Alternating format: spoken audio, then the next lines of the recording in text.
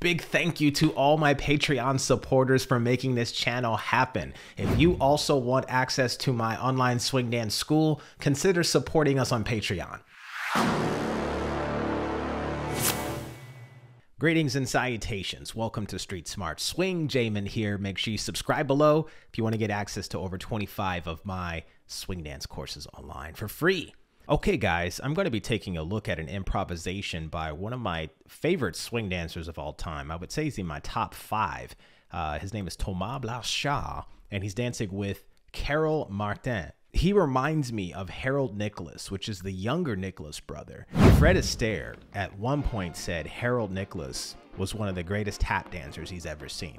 So if he's revered that much for tap dancing, and I compare Thomas to this dancer, you guys can see how much he means to me as a dancer. He was one of my original teachers. I learned so much about syncopations and timing with him, and I can't wait to see what they do in this improvised performance, and I'm going to give you guys my thoughts. All right, that's an old picture of him. Okay, there we go. They got a live band. Wow, this is going to be good. Video by Social Swing, Pavia Labs. Nice. Live band. Here we go. 5-piece. Nice. Oh, this would be the song they pick for him.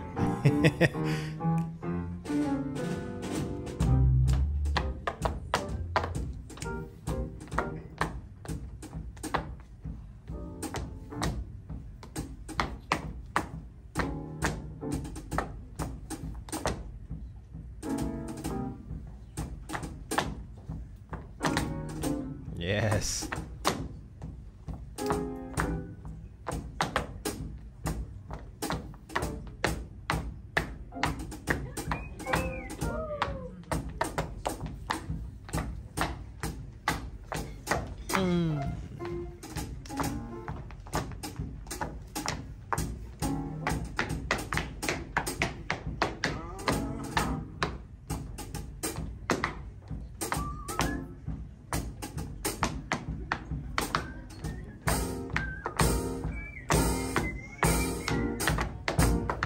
Yes. Yes, that was great.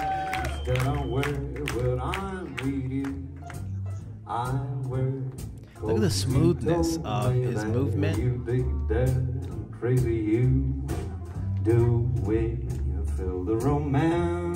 And he's got this ability to really learn how to put on the brakes when he needs to. And Carole is right there with them. Yes. Came along some gal with great big stockings too. Hey! When you change your mind about me, why I never knew. I guess I have to find a brand new kind of guy who gets my shining stockings too. There we go.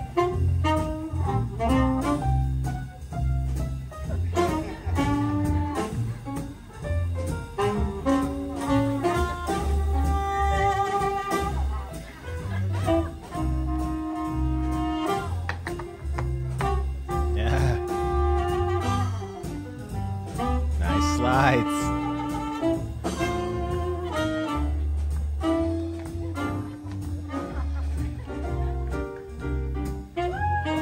Your turn.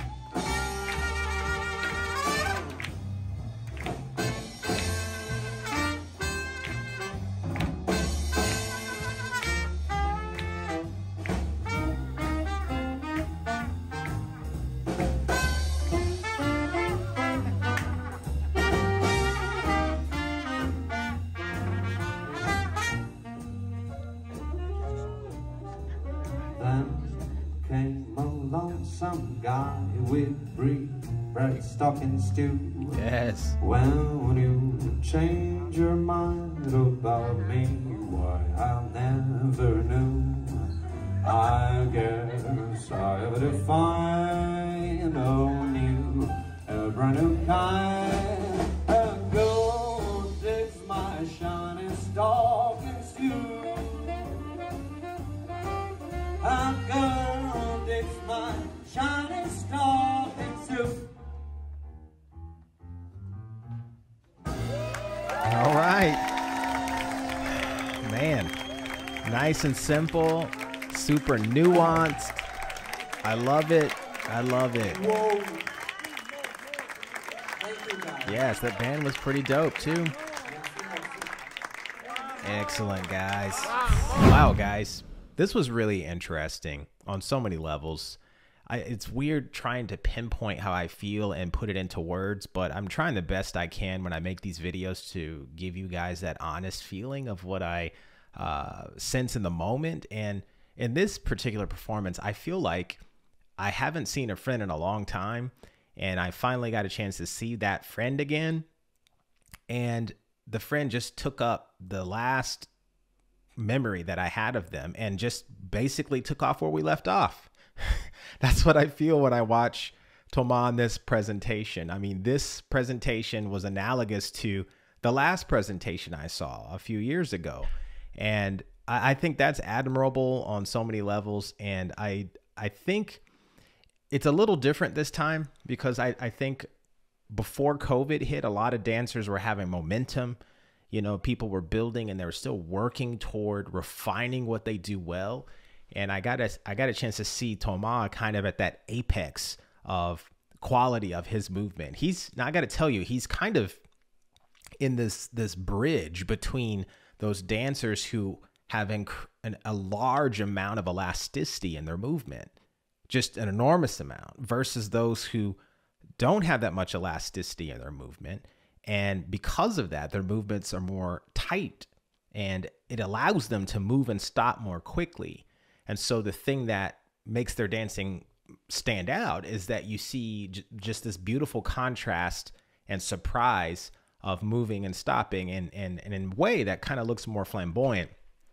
But this dancer is kind of in between. He's always kind of been in between. So sometimes you can see smooth movements with his connection with his partner, and his footwork is a bit more tight. You know, that doesn't really impact his partner a lot of times, but you can see that middle ground with him. And there's just a handful of other dancers that I really respect who have this quality. And my favorite part in this performance was this part right here.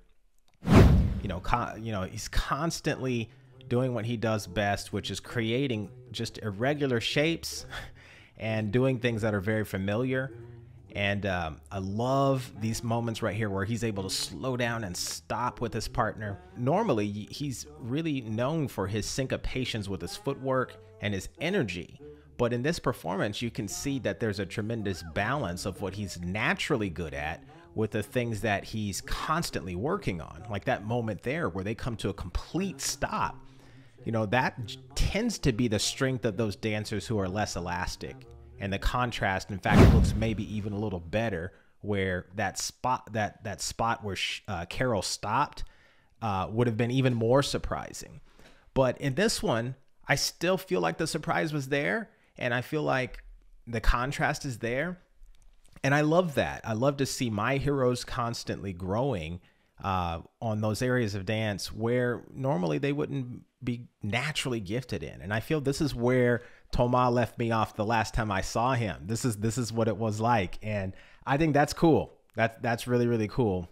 Now with Carole, I don't have a whole lot of performances that I've videoed, you know, watching her, but the last thing I remember was the same. She's able to hold her ground. And it's interesting because most of the time when I see Thomas dancing with someone, it's usually with someone his height level. And I don't feel like he upstaged her at all. I feel like her movement was just as important as his movement. And even her solo, I love the solo here when she comes out. It almost looks like it wasn't expected, which I kind of like that feeling when I see dancers get out there and just show us how they feel in the moment. But I loved what she did. Of course, I love what Thomas does. He has this ability of making his solo jazz movement fit perfectly with his partner dancing, and there is no real sharp contrast between the two. So overall, guys, I enjoyed this performance. I got exactly what I expected. I didn't expect this to be, just transcendent on just some new level. I got what I wanted, which was I want a reset. I want to go back to what I felt I had the very last time I saw this dancer perform. And that is something I expected. And this is a lesson to learn in dance. You know, as dancers, we're always working on different things at different times, but it really takes a certain level of discernment to be able to have self-reflection and look at your dancing as a whole and say, you know what, where am I?